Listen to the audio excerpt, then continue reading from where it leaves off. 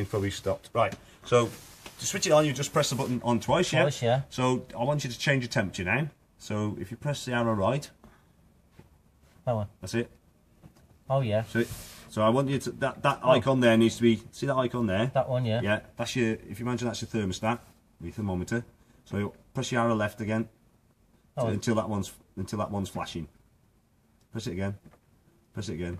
Right, so that's flashing. That thermometer's flashing. You can now change your temperature with up or that down. one and that one. Yeah, so plus, so you increase that maximum 30, or yeah. you can drop it down. Okay. Yeah. Right, you happy with that? I think so. Yeah. Yeah. So the next one is just water boost.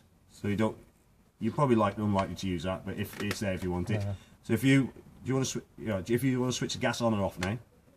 Not a clue. That one is. Yeah, it's not. No, press your arrow right now. You've got to get that flashing there now. So press your arrow right until that's flashing. Right. Yeah. That little flame flashing now. Yeah.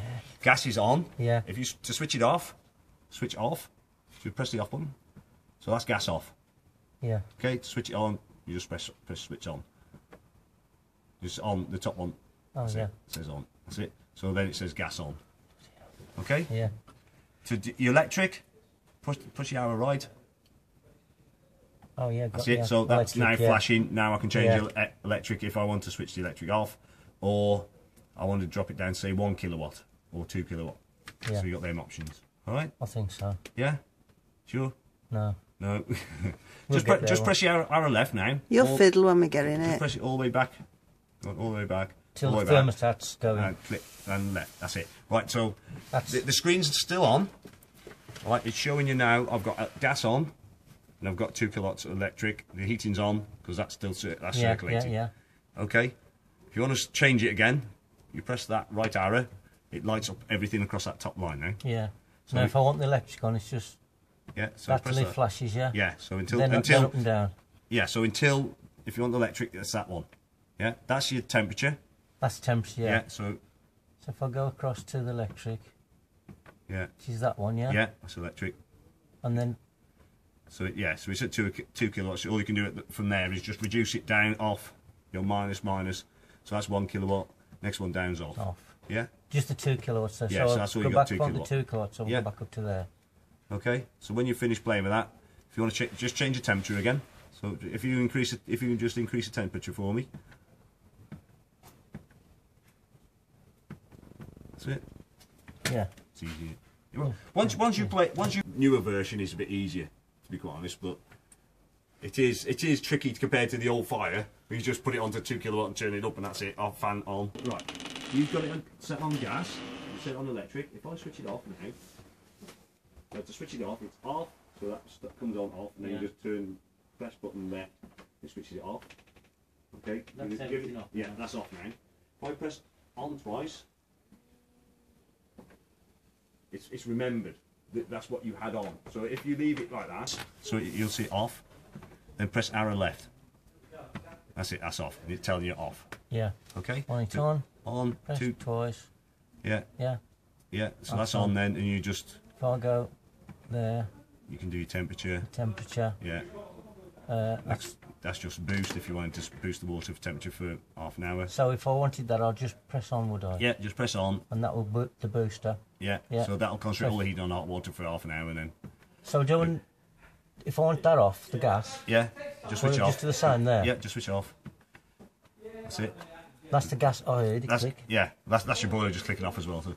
So yeah, that's off. That's still flashing though. Yeah, that's still flashing because you can still change whatever setting with it. So it's still. If I come back now to like the screen's gone asleep now. It's still on. Yeah. You see the little flames gone now. Yeah, it's gone. Because we're not operating on gas as well now. So all we've got is 2 kilowatt. Yeah. That'll be that'll be sufficient money without the gas. It will warm it up. On the electric. In the winter, when it's really cold. Is it going to use gas? You know what I mean? Loads.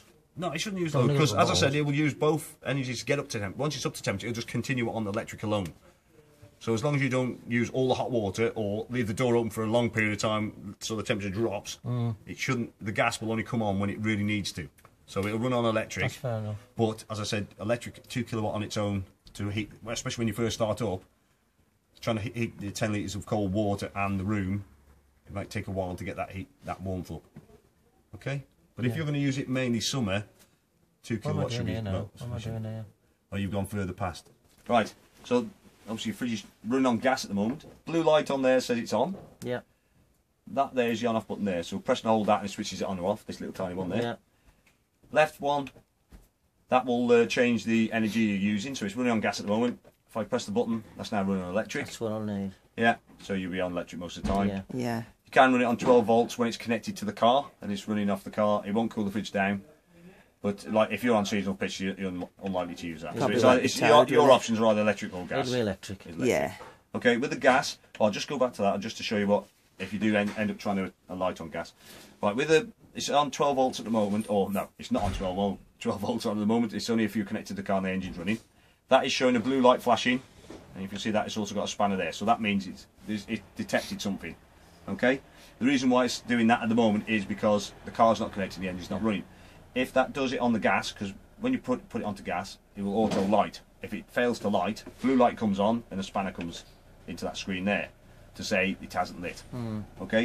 If it hasn't lit, there's usually reasons for either one, you haven't turned your gas on, or you haven't got any gas, or there's air in the system. If you, like most people, I'm the same, tend to use it on electric all It'll the be time. electric that will. Yeah. You've got every now and again just fire it up on gas because the burner doesn't like it. If you leave it for a long period of time, it may struggle to light. And what happens? It gets air in the system. So if it fails like that on the gas, so you see a blue light on that, switch it off.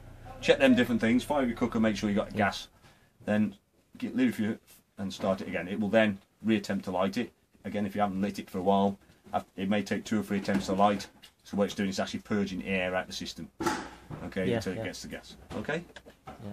So what I'll do, I'll put it back onto electric. Yeah. It will remember that. So when you switch it off, so you just press and hold to switch it off, when you start it back up again, it will remember it was running on electric. And it will start up, obviously as long as electric connected outside. Okay, this side of it is your temperature range. Okay, all 5 lit, that's the coldest your fridge is going to be. Yeah. So all you do is just, depending on the temperature outside obviously. Okay, 2 fridges around about average. Okay, inside your fridge, you've got this little tab here.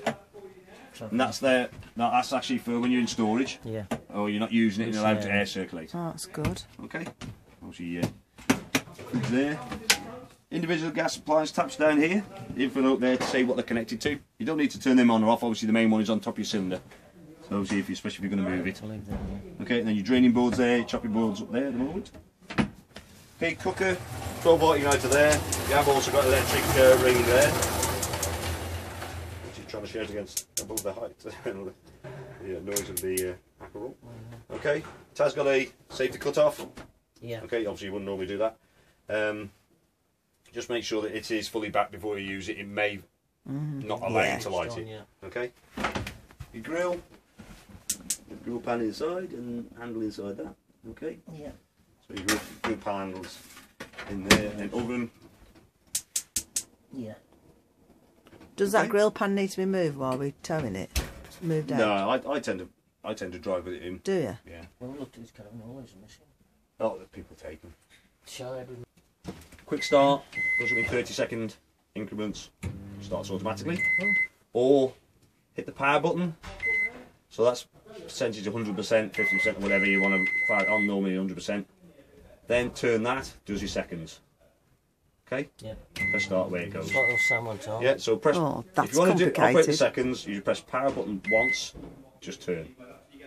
Then Okay? start. Then start. Don't ask me why they're so complicated, but They want to tow me, so we've had a new one and I can't stand it's it. like, why they have to be so need to top it. You may need to at some point, but it's what happens as it warms up. It will expand into that tank. So as long as you make sure it's above the minimum mark when it's cold when you first start. Okay, you may need to top it up if it isn't. Obviously, it has got an antifreeze mix in there, so you don't need to drain it for winter. Okay, so obviously it's similar to your car system, but not. Make sure you put, if you do need to top it up, you put the correct stuff in. Okay, we've had some customers put the wrong stuff in, and it's gone really thick, and they've had to flush the whole system out. So it's obviously going to cost a lot of money to get it flushed out and redone. To do that, or to top it up, all you do is just take that plastic cover comes off and just unscrew the pump out the top and top it up.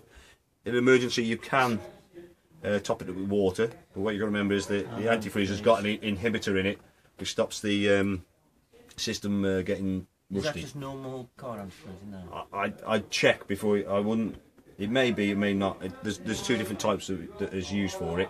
It may be the same, I don't know. But make sure you are putting the correct stuff in. Just ring service or whatever if you are going to top it up. Yeah. Say, is this the correct stuff? Because I wouldn't want you putting the wrong stuff in and then end up with something not doing any good. And the Okay. aerial's the same, just the same. Yeah, so we got a directional aerial, amplifier across that side. Yeah, so you're happy with them, yeah. Your toilet, electric flush. You had that on your last one.